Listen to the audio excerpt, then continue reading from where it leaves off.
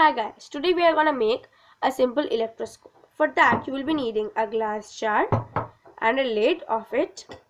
Through it make a hole and push in a straw. You can stick it with a glue gun or any other variety, but I have used sellotape. You'll be needing foil cuttings, any shape. I've done a leaf, but make sure it's not too thick. And if you take it from a foil box or any other variety than a foil roll, heat it so that the chemicals over it burn out.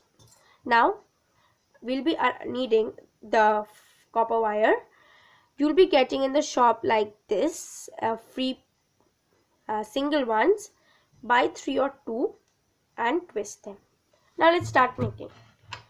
Take the copper wire, make a spiral, or you can just take it around your finger. Make sure that you do not harm yourself, as copper wires are very strong. Like this, you can make it. You can make it not a square, any other directions. Make it a bit up like this. Fold it. A spiral is preferable than any other shape. Now push the other end through the straw like this. It goes in, and what you do next is that you bend the other end like this.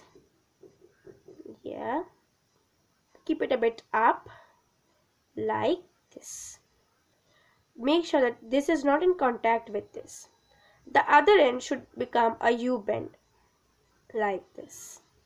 And now you get in 2 foils like this. They are being together, and now let us screw it out. And that is our simple electroscope. You can make it in your home, school, laboratory, anywhere, but be sure that these copper wires are not artificial. Thank you. If you like my video, do subscribe my channel.